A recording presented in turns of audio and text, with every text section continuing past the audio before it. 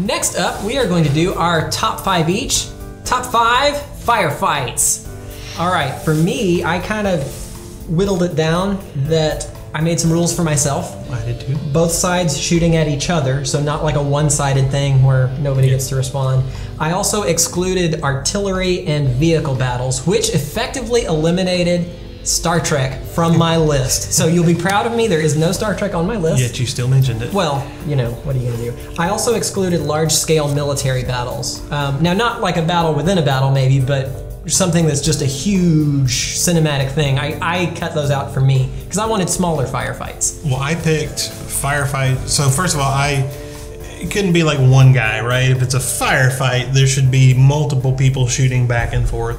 And okay. I know there's better ones filmed than what I picked, but I picked my favorites. Yes, these are our favorites, not necessarily the objectively best. These are our favorites. So I have a reason for it. So all right. So what's your number 5 pick? All right, my number 5 pick is the opening shootout from Baby Driver. Oh yeah, because it's Edgar Wright film and it's set to the music, the gunfire, like as they're shooting, it's like with the drum beats of the music, and I had never seen that before. I thought that was so brilliant and so creative, and that made me so happy. And while the firefight itself maybe not the most spectacular thing, just the stylized like coolness of all of the guns going off with the music was just too cool to like not make my list. So that's my number 5. All right, well my number 5, I'm going back to 1987 RoboCop, and I give the year so you don't get confused because the remake, I mean it had some good firefights too, but meh. This one was iconic for me growing up, and I know I should not have watched this movie growing up, but hey, you know, that's the way it is. The drug factory. He storms in, the guys are making drugs, and he tells them, come quietly or there'll be trouble. And they say, we're not putting up with that, although they were a bit more explicit, and then bullets started flying. So then, RoboCop just proceeds to shoot everybody. It's great, and he does the whole thing under fire. They're shooting at him, he don't care, he's made of titanium. It's just a fun scene, like heroic, he's just walking in, you know, White Knight style. Yeah, that was a great one. Plus it's got those late 80s blood squib special effects, so blood going everywhere. It's just fantastic to watch. So one of my favorite gunfights in a movie is Hot Shots Part 2. It is a comedy movie, and there's a great scene where they kind of riff off of a lot of the ultra-violent action movies. They kind of do a running count where they compare a lot of different ones. It's a really cool scene. I enjoy it. I thought it was funny. It's one of my favorite gunfight scenes of all time because of the tongue-in-cheek humor. It's not by any means like the most realistic. Of course, that's kind of the whole point. It's got that whole surreal, over-the-top humor vibe. But it is definitely a firefight / gunfight scene that you should see if you haven't had the chance to. So my number 4, and I don't know how we do a list without mentioning him, is John Wick. And it's the club scene from John Wick. Again, if you want to talk about like stylized like violence, oh my gosh, just John Wick like working his way through the club with people shooting at him shooting people, and it coined a new phrase, gun fu. And I mean, how can you not like that? If you haven't seen the John Wicks, like you got to see John Wick, and that was to me just so much fun because of the stylized, and he's karate chopping and actually reloading the gun and shooting people, and I just love that to death. So before we go on, read my number 9. Everything in John Wick, that's right. Yeah, so that I was aware of that, but I had some others I liked more that were more fun for me. When talking about firefights or gunfights, I mean, you could, if you wanted to make a top list, you could pick almost any scene out of the John Wick movies, 1, 2, or 3. But there's one particular scene in John Wick 3 where John it's kind of close to the beginning of the movie. He's in an antique store where they sell some old military weapons. It looks like they also sell some antique guns. And they also sell other kinds of weapons there as well, like knives and such. This is definitely on the list as one of the more unique scenes. There's a really cool part of it where he has to rebuild a gun out of different other guns. He has to know what parts work together, and he's kind of on a timer where he has to put it all together right before he's about to get attacked. But the reason that this is in the top list is because I recently saw this movie in a movie theater, and there's a particular sequence where they switch to knife throwing.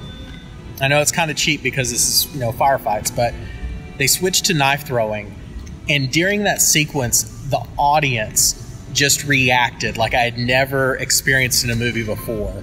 There was just, every time that there was another throwing of a knife, or every time someone moved, it was and it seems hokey, but to actually get that reaction out of an audience, that emotional part, that was really cool. And I think that's definitely something that belongs on the list. So I couldn't do this list without one of the iconic gunfights I've ever seen, Dirty Harry, the sidewalk scene. He's got a hot dog in one hand, a .44 Magnum in the other. These guys come out of the bank, guns blazing, and they have a little shootout right there. And I say little because he only had 6 bullets and completed the firefight with that. That's all he needed. Was that fire for 6? Yes, and that punchline is one of the most iconic moments probably in cop movie history, certainly. And so it's a great gunfight. Of course, it's got that kind of 70s like gritty realism, so I like that. Well, and I'm not a big fan of cop movies or gangster movies and stuff like that. I should be. I just never do seem to enjoy them. So I know I left stuff off my list people would be upset about, because there's like, there's all these gangster movies and things that I didn't get. Another great firefight sequence in a movie, I believe one of the ones that really speaks to my generation, is probably one of the best ones that we've seen whenever we first saw it, was the showdown at the OK Corral from Tombstone. This movie has an amazing cast. It's got some great memorable lines, and this particular sequence where it combines all of the legends of the Old West, each doing their own thing. It's such a cool stylized sequence. There's some great practical effects that are being used in this movie. It's not incredibly over the top, and everyone just comes together for an action sequence that the movie's been building up to. I think it's probably one of the best Western gunfight sequences that I can think of. I know people are going to say, but you got to go back to the Peckinpah, but I don't know. Maybe it's just that this is one of the first movies that people in my age range had seen that had an action sequence that had you on the edge of your seat, that was like that in a Western movie. But just something about it all comes together, and it feels so cool. But my number 3 is Desperado. Antonio Banderas. It's the opening scene in the bar. Cheech is behind the bar. And again, I think it's like 3 bad guys. Is that the guitar? If for nothing else, for the guitar case. He sits there like looking for the sequel to El Mariachi, and he comes in and he's got the guitar case, and everybody knows that the Mariachi's going around with his guitar case full of guns, and he sets the guitar case down. And they're like, "What's in there?" And he's like, "It's a guitar." And they're like, "Yeah, show us." And he opens the lid, and sure enough, there's a guitar in there. And they're like, "Oh, okay." And you hear a click, and the false guitar top like opens up, and it's just full of guns, and then the firefight ensues. And it's a great scene with him shooting up the bar and diving behind tables. But it just, again, for like personal favorites, it just puts a huge smile on my face. And it's Robert Rodriguez, so the violence is good. And I have a surprisingly low number of Westerns in my firefights, because there are tons of Western shootouts that are really great, but for some reason they just didn't strike me as being the ones I wanted to go for. My number 3 is the Boondock Saints, the hotel shootout. Of course, you'll remember the scene, the rope-toting Charlie... Not that one, but that one was great. But the rope-toting Charlie Bronson wannabe, and then they fall from the ceiling, bad action movie style, hanging upside down and just have this fight. And they're in the middle of the room, so it's just... They're dangling upside down and spinning. And guns a-blazing, and the mobsters try to shoot back, but they were so surprised they just didn't really stand much of a chance. And it's just a fun scene. So I had the Boondock Saints, and again, it's one of those pretty much every scene in Boondock Saints. It's great. It was one of the ones I picked, but didn't make the list. I do love that, and the teasing him about needing the rope, and why do I need the rope? Why do I need the rope? Yeah, I love that. A really good firefight scene in a movie. This one's going to be kind of cheap, but it's going to be a twofer. I'm going to put both of these together as a single entry. There's a movie a couple years back that came out, Hardcore Henry, and then there's a movie that I guess now is probably a little over 10 years old, Shoot 'em Up. And I would put both of these movies together in the same category because the entire film is one continuous sequence of a single gunfight or a single firefight action sequence, however you want to put it. Hardcore Henry has got a first-person feel for the entire movie. It will definitely make you nauseous. It will definitely give you a headache, but I can't really say that I've seen an hour and a half long shot of first-person footage where it was just a non-stop action scene outside of this movie. So that's definitely cool. And then Shoot 'em Up, starring Clive Owen. That one has a really awesome soundtrack. It's very stylized. I don't know if it's a continuous non-stop action scene because it's been a while since I've seen it, but it is... I can't really pick any particular firefight scene from it, just because it seemed like it was action from the beginning to the end. It was a very long, very lengthy, non-stop action sequence, and if you haven't seen the movie and you want something that's going to feel like a very long music video and have an adrenaline rush the whole time, that's definitely on there. My number 2 is the lobby scene from The Matrix. Oh! For just sheer wanton destruction. They blew apart the hotel lobby into building lobby into just teeny tiny little pieces. There were so much bullets and explosions, and then you get the whole Matrix-y, bullet time stuff, and it was just so cool. And if you ever watch any of the behind the scenes or the making of stuff, the fact that it was all like practical effects and they were really blowing that stuff up and knocking chunks of column out, and 2 hours to reset that room after each take. I don't doubt it. They had to rebuild the room because they blew it all apart. And you just stole my number 1. And I agree with you wholeheartedly. That is just a fantastic shootout, just for style. And stylistically, it might be the coolest shootout of all time. Cool. But my number 1 is just because I like one better. Wait, I gotta get my number 2 first. I know. Okay. But that's the reason it's number 2 and not number 1. Is because my number 1 just has more of sentimental value to me than The Matrix does. So my number 2, I'm going with. I just forgot his name. Quentin Tarantino, Inglourious Bastards, the basement shootout. Oh. This is the most stressful shootout I've ever seen. And part of it is because of the, 15 minutes leading up to the moment, because they're having this conversation. And so tense. I watched the clip of it just because I watched all of these just to remind myself whether they really were good shootouts or not, which is why Equilibrium didn't make the list, because it wasn't as cool as I remembered it being. That's another matter entirely. But just the tension built in that scene, I just started getting the shakes just watching without even context. And so it's the most stressful, and when it happens, it's so fast. Just boom. And I love it because it's awesome, but also kind of hate it. That's why I didn't make number 1, because it's so tense that I feel sick watching it even. But it's just a great firefight.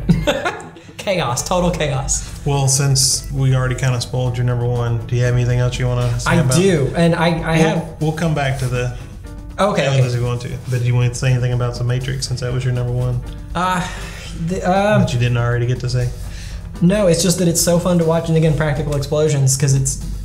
Most stuff, they rely so heavily on CGI. Nothing wrong with good CGI. Never would complain about good CGI. But there's just something about when all the junk is flying through the air, it's just great to watch. It's just fun to watch. So if we're talking about high budget, over the top, you know, hundreds of thousands of rounds of ammunition flying off, big scale, epic proportions. If that's what we're talking about when we're talking about a firefight, then there is a movie that came out within the past few years that I think definitely deserves recognition and being on this list, having one of the greatest firefight scenes. And what's great is that the hero in the movie isn't even holding a gun the entire scene. And I'm talking about the no man's land scene from Wonder Woman. So one of the things I absolutely love about this scene is that it is such an intense firefight scene set in World War I. Now, you don't see a whole lot of action movies that focus on World War I. More often, they focus on World War II, and it's easy to see why. There's some really clear-cut bad guys in World War II. World War I is a little more ambiguous, and I think that's what this movie, if you've seen Wonder Woman, you'll understand that's a big part of what it's about. But another thing that's so great is just the emotional impact of no one really wanting to deal with this firefight. Like, no matter how you look at it, what side you're on, it was ugly. And people were just trying to find a way through it. And, you know, Wonder Woman comes in with a completely different approach, and she brings in a ray of light to kind of guide people through that moment. But everything about this scene, even the animal actors, the people, the way that the set is set up, the mud, the grime, the trenches, everything about it, it just feels so depressing and awful going into it. And then once the bullets start flying and Wonder Woman heads into battle and they just start deflecting off of her, at that moment everything turns around. And it's one of the things I like about this firefight is because at the end of it, you don't really feel like, oh my gosh, like everyone's dead. At the end of it, you feel relieved. You feel energized. And it has such a positive outcome at the end of it that's got to be one of my favorite firefight scenes of all time. And it's in a pretty recent movie, so definitely get a chance to go look at it. If you, for whatever reason, skip seeing Wonder Woman, that was a bad decision. Go see it. Go see this scene. It's amazing. There's this huge problem in cinema today. Mm-hmm. There's a huge problem in television today, and it's storytelling. Yeah. Somewhere along the lines, we've kind of lost the art of storytelling. Mm-hmm. And my number one is a Western, and it's at the end of the movie, and it's because there's so much. Like, the movie just builds and builds and builds and builds and builds and builds, and then there's this shootout at the end, and it's from the Young Guns, which I yeah, that's a good choice. So there's the gunfight at the house, and they all get trapped in this house. We're not trapped there; they go to see their lawyer, but there's this build up, right? There's this journey that each one takes, and there's all this character development. You learn about the guys, and you come to either like them or hate them, depending on, I guess, your perspective. And then at the end, they go to see the lawyer, and they get in the lawyer's house. And the lawyer's a good guy. He's just trying to do what's right, and his wife's in there. And then the law shows up, like all of it. All of them, yeah. Like, they bring out, they're turning wagons over in the street, and they got Gatling guns, and they're like, y'all come out, or, you know, we're blowing this place down. And they're like, no, we're, you know, of course, Billy the Kid always has something smart alecky to say, like, you never take us alive. And they proceed to have this massive gunfight between the house and the street. Yeah. Basically, with, again, just bullets flying everywhere. But just the way it was shot and the emotional impact it had on me. And I love Westerns, and I love the Young Guns way more than I should, probably based on everybody else's opinion. But just watching that build up to it. Yeah. And then it was literally that you're like, oh my God, oh my God, oh my God, they're not going to make it. Like, how are they going to make it out of that? And to me, that made it my number one pick for a firefight, because I was more emotionally invested in that than anything else. Well, I'm going to pinch hit a number one since we stole the Matrix, which was my favorite number one. Well, you got extra ones there. We can talk about this. In Clear and Present Danger, which is like 92-ish. That's another one. 94, I'm sorry. The motorcade ambush. There is a bit, when they're in South America somewhere, but they're in, I think, 4 or 5 just big white SUVs, and they're driving around town with an ambassador and Jack Ryan. So if you like the Tom Clancy, Jack Ryan stuff, this is one of the better ones, because Harrison Ford. But They're driving down, and suddenly this bus comes in front of them, and a rocket-propelled grenade blows up the car in front, and people just come out of every window and just start shooting. And the motorcade is light armored, can't stand up to the grenades, so they start driving back, trying to get out of the street because it's a very tight space. There's no room to turn around, and then another bus blocks them in on the back. So, and more grenades come down. The cars start getting blown to bits, and so as the bullet-resistant windows get blown out, all the security guys start shooting back. So it's just this huge firefight in a very confined space. Apparently that's a thing for me, but it's just very tense, very fun to watch. Harrison Ford, can't go wrong, and I'm afraid that's all our time. So no honorable mentions today, but thank you so much for watching Screen Reader Stream. And remember, don't take your kids to the movies on Tuesday nights because that's when we go.